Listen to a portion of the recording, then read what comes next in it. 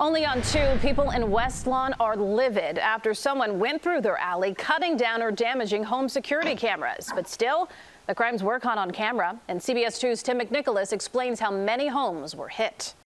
Security video sent to us shows someone yank down a camera around 8 a.m. Friday.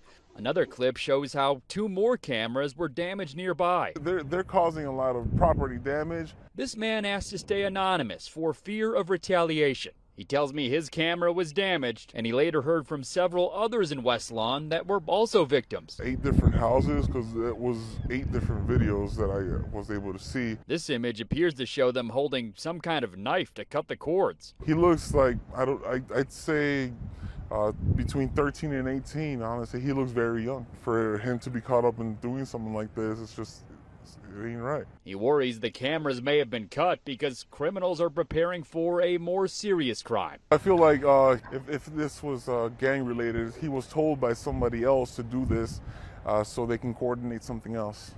Now, we have learned that 18 hours after those cameras were damaged, police responded to a call of shots fired right in that same area west of Marquette Park. Now, some of the neighbors are wondering whether that was related. Police say they didn't find any gunshot victims, they didn't find any property damage, but they did find 2 shell casings. At police headquarters, Tim McNicholas, CBS 2 News.